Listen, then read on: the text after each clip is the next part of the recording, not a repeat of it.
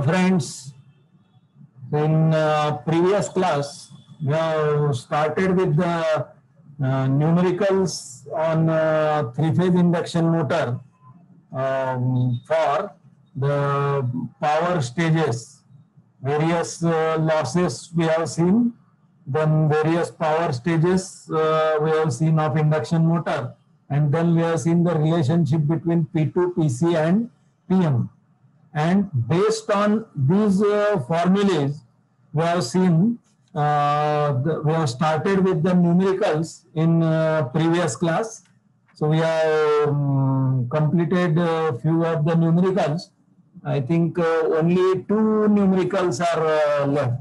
Okay. So let us complete these numericals first, and then we'll go for the next topic.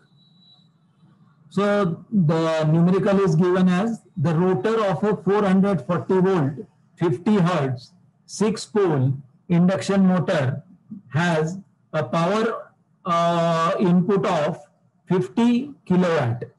Okay. So what are the given 50 kilowatts? So the given quantities in this, P2 is given. P2 is given as 50 kilowatt. Then VL is given as 440 volt. F is given as 50 hertz. And capital P, that is number of poles, are given as 6. Okay. Now next, the rotor EMF makes 90 cycles per minute. So rotor EMF makes 90 cycles per minute. That means frequency of rotor EMF is given, FR, and frequency is usually measured in number of cycles per second, and here number of cycles per minute are given. So FR will be equal to 90 cycles per minute is given, so divide by 60. So 90 by 60, so it is equal to 1.5 hertz will be the FR. Now calculate the slip, rotor speed, rotor copper loss. Now it's not asked per phase, so only PC is asked. Okay. Then gross mechanical power developed, PM, and rotor resistance per phase if rotor current is 50 ampere. So I2R is given as 50 ampere, and we want to find R2PH per phase. Okay, so this is the numerical, and this was asked in December 9 of SPPU, our university exam, for 10 marks, and these are the answers given for this particular numerical. So let us start with the given data. So this is given data. P2 is equal to 50 kilowatt, VL is equal to 440 volt, F is equal to 50 hertz, P is equal to 6, FR is equal to 90 cycles divided by 60, that is equal to 1.5 hertz. Okay, so these are the given quantities, and we require NS. So therefore NS equal to synchronous speed, it is given by 120 F by P. So that is equal to 120 into 50 divided by 6. So it comes out to be 1000 RPM. Okay, now first quantity asked is the slip. So S is equal to, now we know FR by F. The relation we know, FR is equal to S into F. So from that, S is equal to FR upon F. FR is given as 1.5 and F is given as 50 hertz. So that ratio will be, substitute the values, you will get 0.03 is the value of S. And if you want to express it in percent, so multiply it by 100 so that it will become 3%. So percentage slip is 3%. Okay. The next asked quantity is the speed. Now speed, rotor speed. So that means the actual speed N.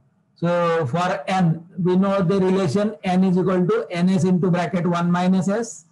NS we have calculated it as 1000 RPM, and S we have calculated it as 0.03. Substitute the values here, you will get 1000 into 1 into bracket 1 minus 0.03. If you will simplify it, it is giving you the answer as 970 RPM. So this is the actual speed. This is synchronous speed 1000 RPM and this is the actual speed. Okay. Now third quantity asked is the rotor copper loss. PC we want to find. Now the relation is, we know that P2S to PCS to PM is 1S to S is to 1 minus S. And the quantity given to you is P2. So P2 is given to you and we want to calculate PC. So if we'll take a ratio of these two quantities, P2 upon PC is equal to 1 upon S, or PC upon P2, that is equal to S. Okay, so from this relation we can write it as PC is equal to S into P2. So substitute the value. S we know as 0.03 and P2 we know it is given as 50 kilowatt. So that is 50 into 1000. So 50,000 watt. So if you will simplify this, its answer is 1500 watt. 1500 watt. Okay, as it is a power, its unit is watt. The next quantity asked is the PM. Okay, so if you want to calculate PM, then the relation we know, PM is equal to P2 minus PC. So as we have calculated the value of P2 is given to you and PC we have calculated. So take do subtraction of these two. So PM is equal to P2 minus PC. P2 is given as 50,000 watt and PC we have calculated it as 1500 watt. So it gives to the value as PM is equal to 48,500 watt. Okay, as it is power, its unit is watt. Now next quantity asked is the PC, that is the not PC, it is R2PH. R2 per phase is asked. We know the relation of PC as rotor copper loss. PC is equal to 3 into I2R square into R2, where 3 is for 3 phase, I2R is the rotor current under running condition and R2 is the resistance. Okay, so we want to find this R2PH, R2 per phase. So substitute the values of PC. We have already calculated it as 1500 watt. I2R is given as 50 ampere. Substitute the values. So R2 is equal to PC upon 3 I2R square. So 1500 divided by 3 into 50 square. So if you will simplify this, it is coming out to be 0.2 ohms per phase. So this is the value of R2 per phase. So which is us. So I hope, is it over? Yes, that problem is over.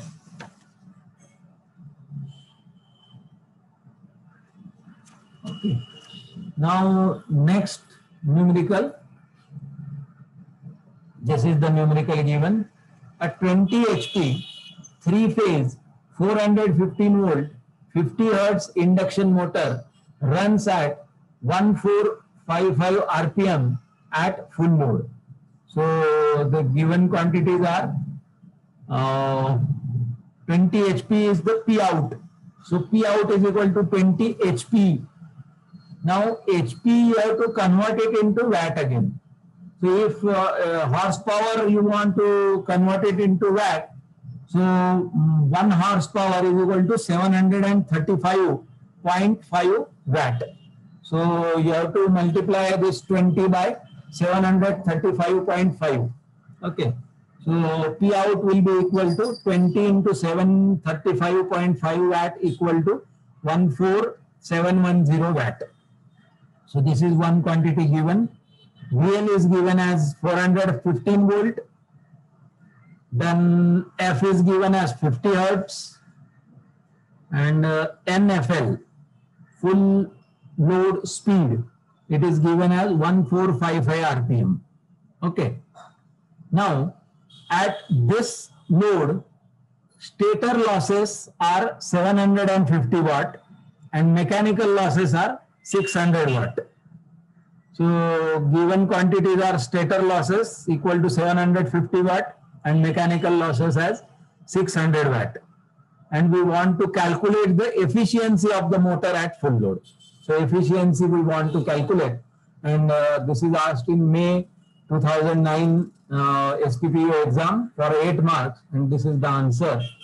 Now, one thing you can you will note in this numerical is that for every time, for every numerical, we need to calculate the value of ns, and that is the synchronous speed. And for calculation of synchronous speed, usually you require ns is given as 120 f by p. So frequency you have to know, and number of poles must be given. Now here frequency is given to you, but number of poles are not given to you. So that is the missing data. It was in this exam of SPPU May 2009. It was the missing data, and for that purpose, you have to assume the number of poles. Now, while assuming, what you have to assume is your induction motor runs at 1455 RPM at full load. If the motor is running at full load for this speed, 1455, definitely your no load speed must be more than this.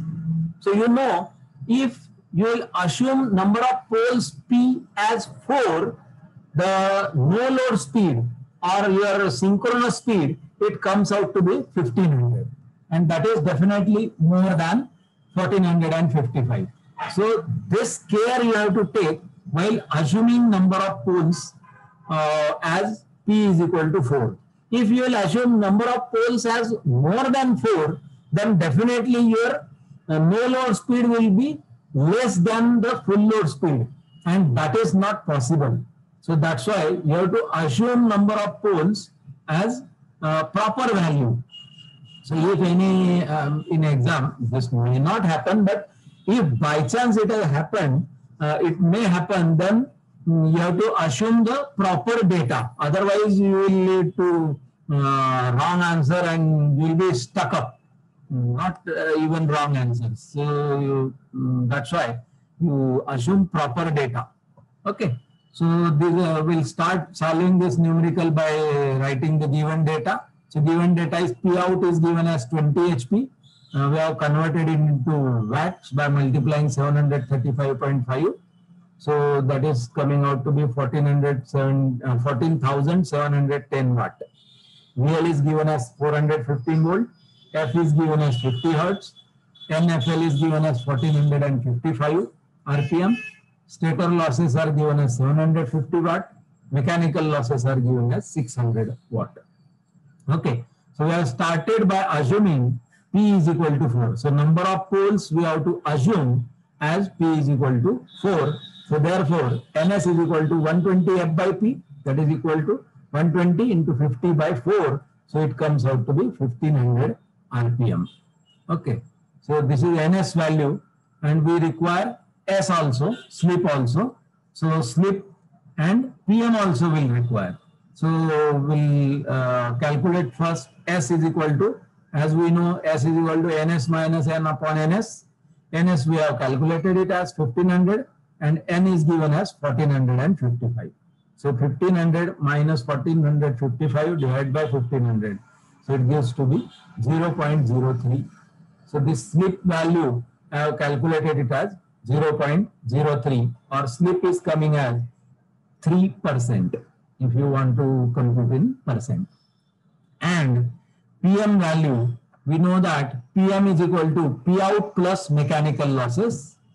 P out is given to you as 20 HP, which we have already converted into watts.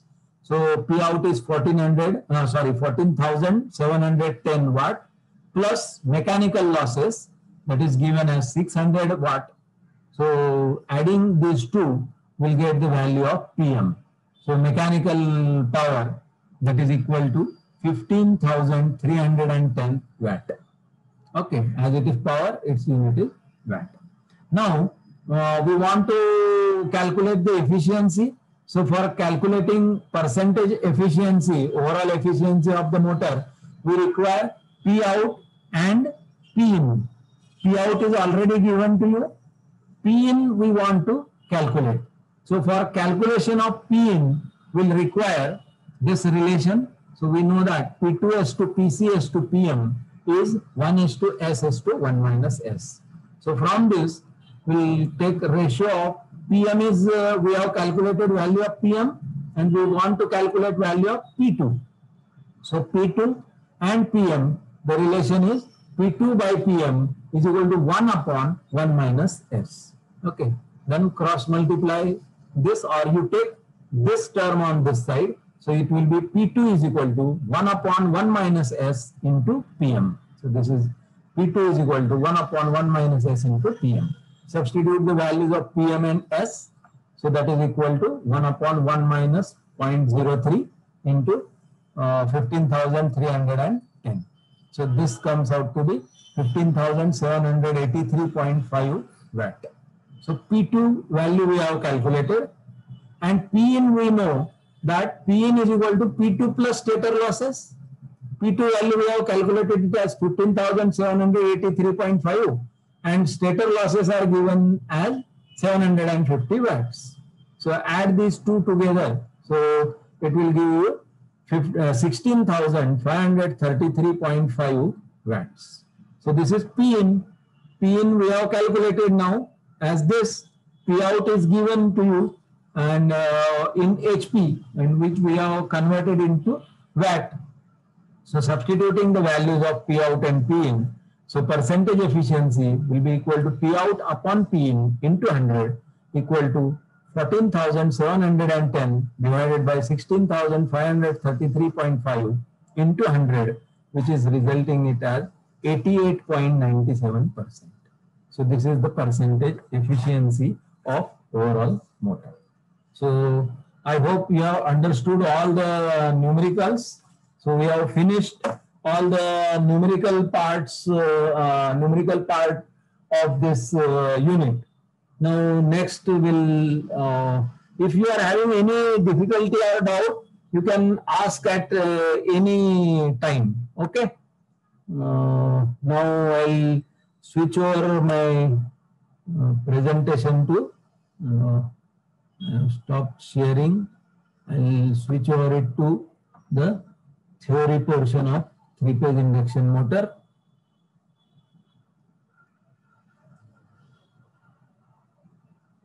It will take some time. So by that time, if you are having any doubt, you can ask. Otherwise, it is open now. I'll share it. I have shared the screen. I think here somewhere. Yes, three-phase induction motor. This relation we have seen. Numericals we have solved. And now, yes, starter. So let us start the topic.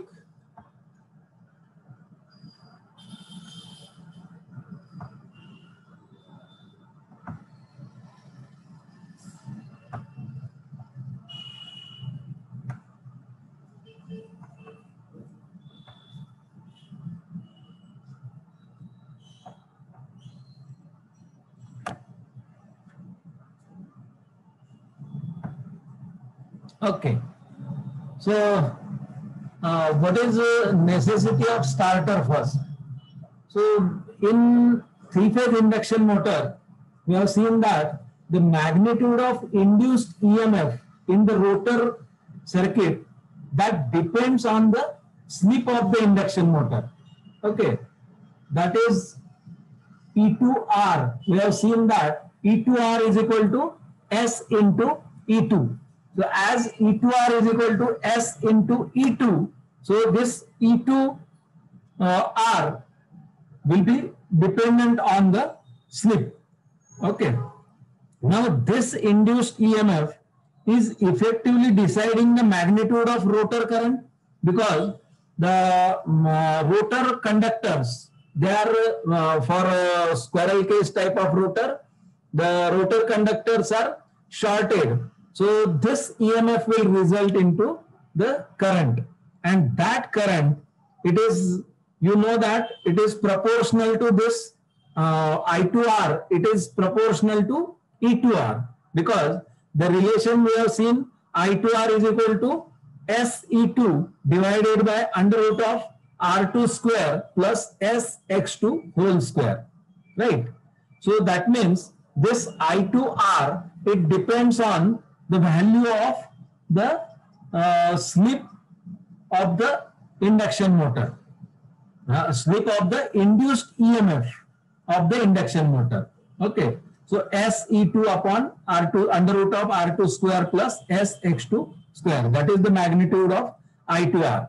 Now we know that at start, the speed of the motor is 0, that is n equal to 0, and slip value is at its maximum, that is S equal to unity.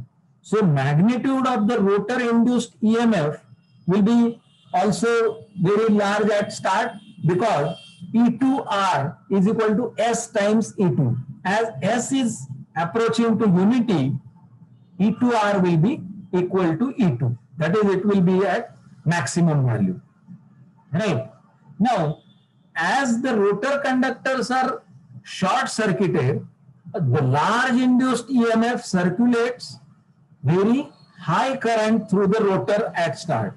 That is, as E2R is very high, I2R will be very high, right? And in the three-phase induction motor, when rotor current is high, consequently, the stator draws a very high current from the supply. This current can be of the order of 5 to 8 times the full load current at start. So at start, if your full load current is say X amount, at start, the current will be 5 to 8 times that X amount. So what is the, what happens due to this? Due to such a heavy inrush of current, at start, there is a possibility of damage of the motor winding. So motor winding may damage, right? Similarly, such sudden inrush of current causes large line voltage drop. Okay, thus other appliances connected to the same line may be subjected to the voltage spikes which may affect their working. Okay, and due to these two reasons, we need to avoid such effects, and it is necessary to limit the current drawn by the motor at start, and that function is carried out by the starter. So this is the necessity of starter. So I hope you have understood. If not, I'll revise it once. What is the purpose of starter? Purpose of starter is to limit the heavy inrush of current, right? Now, if heavy inrush of current is there, what will happen due to this heavy current? Due to this heavy inrush of current, the motor winding may be possibly damaged. That is the first reason. And second reason is, due to this high inrush of current, large line voltage drop may take place, and due to this, the other appliances connected to the same line may be subjected to voltage spikes, which may affect their working. So these are the two drawbacks of heavy inrush of current. And why this heavy inrush of current is occurring? Because we know that this three-phase induction motor magnitude of the induced EMF rotor, in rotor, the rotor EMF which is induced in the rotor winding, it is directly proportional to S into E2, or it is proportional to the slip. And this I2R or the rotor current which is flowing in the rotor circuit, as the rotor conductors are shorted at the end, the amount of E2R, whatever may be the amount of E2R, that will result the I2R. Now, if E2R is more, then I2R will be more. We know that at start, the speed of the motor is 0, that is n is equal to 0, and slip is maximum, that is 1. So if S is 1, E2R will be equal to E2, and that is very high value. And as E2R is more, definitely I2R will be more. And usually, if your no load speed, full load current, if your full load current is X amount, then at start, your current I2R will become 5 to 8 times this full load current value. So this is the reason of increasing the value of I2R.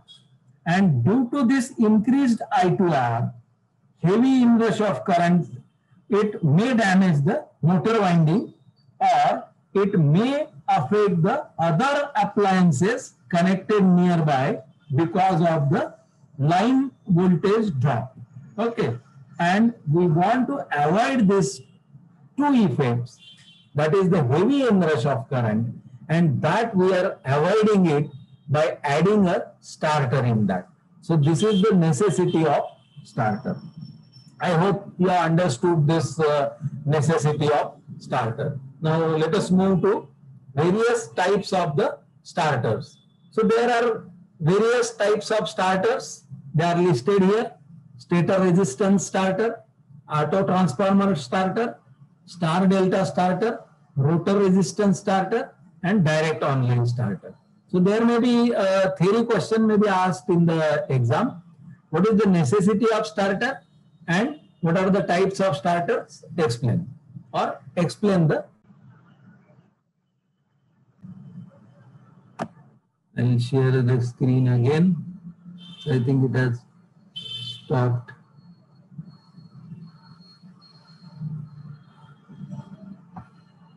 Okay. Now again started. I restarted it.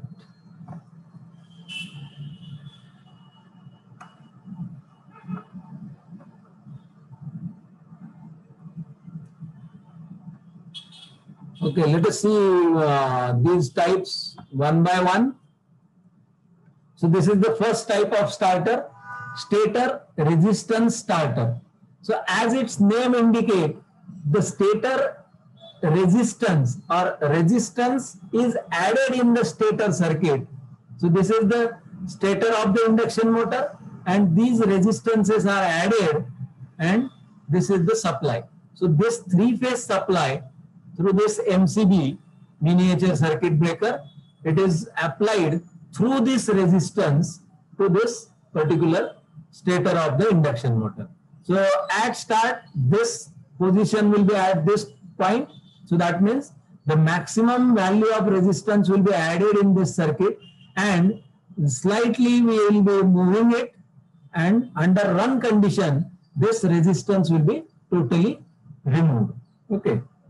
So now, in order to apply the reduced voltage to the stator of the induction motor, three resistances are added in series with each of the phase of the stator winding. We want to, heavy inrush of current is there, and we want to reduce that inrush of current, and that we can reduce by adding the resistance. So per phase here we have added the resistance. So initially the resistances are kept at the maximum value in the circuit. So that is the total resistance will appear in this. So at start, this contact will be at this particular point, so that the entire resistance will be added in this particular phase. Okay.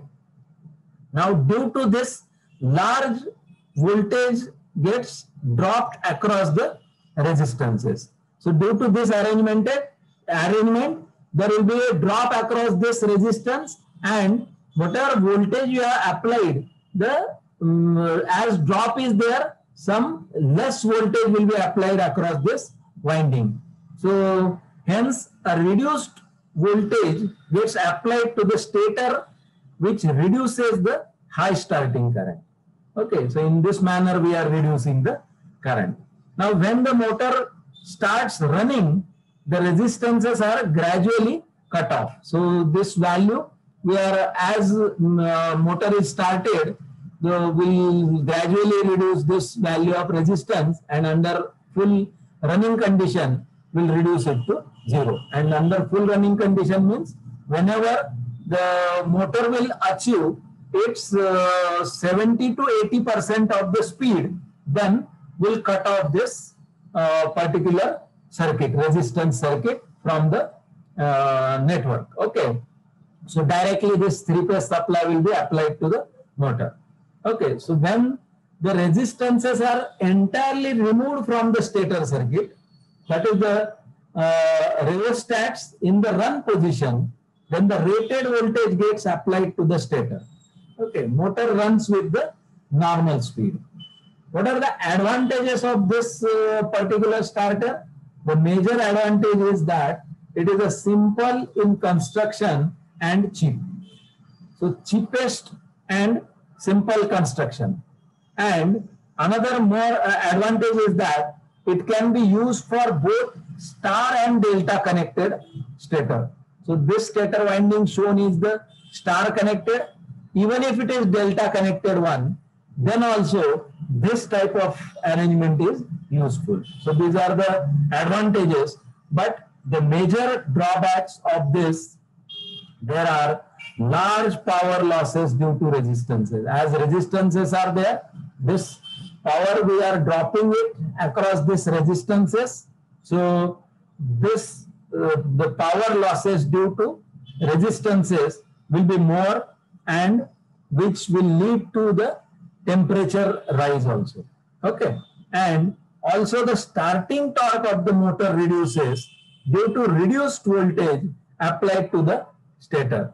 So as we are applying reduced voltage, the starting torque TSH, that TST, so that TST, as it is proportional to the voltage E2 applied to the stator of the induction motor. That's why that starting torque will be reduced. So this is the working of this particular stator resistance starter. Next is auto transformer starter. So in this, the principle is same. We are applying the reduced voltage, but here the drop across that resistance part won't be there. So here we have used the auto transformer. So this is the auto transformer which is used to apply this used to apply the reduced voltage to this particular stator winding. So this is the stator winding, this is squirrel cage rotor, and for this particular winding we want to apply reduced voltage. So this three-phase supply will apply it through this point contacts 1, 2. So this phase voltage will be applied, reduced phase voltage will be applied through this through this point, through 2, through this to this particular winding 1. Then for 2, this 2 will be applied through this 4, through this, through this, through this, and through this. So now, if you are varying this particular point, then if it is at this particular point, then the applied voltage will be very less. If this is at this particular point, then entire voltage will be applied to the stator winding. So we can vary this by changing this particular point. Okay, and under running condition, this is at start only. We want to reduce the voltage at start, and then under running condition, all these contacts will be at this point here under run condition, so that this 5 and 6 point will be shorted through this, so that this auto transformer will be bypassed, and this three-phase supply, entire supply will be applied to this stator winding. Okay, I hope you understood it. I'll revise it once and we'll stop here because time is running out. So the three-phase star connected auto transformer can be used to reduce the supply voltage applied to the stator, and such a starter is called an auto transformer starter. It consists of a suitable changeover switch. So this is the changeover switch. When the switch is in the start position, the stator winding is supplied. This is the start position. So whenever it is at start position, this reduced supply voltage will be applied to the motor, and it can be controlled by this tapping provided with the auto transformer. Now, when the motor gathers its 70 to 80% of the normal speed, then changeover switch is thrown into run position. So whenever it is thrown into this run position, this auto transformer will be removed from the circuit, and directly this three-phase supply will be applied to the stator winding. Okay, so the rated voltage gets up.